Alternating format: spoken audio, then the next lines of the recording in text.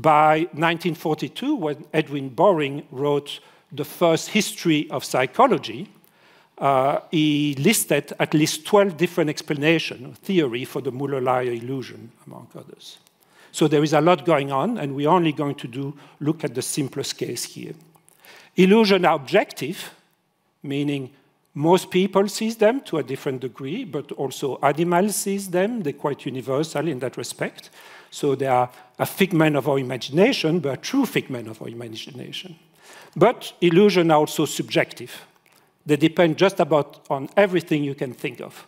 Depend on gender, depend on age, depend on color, depend on the orientation of the illusion, depend on the orientation of your head, depend on cultural aspect, and so on.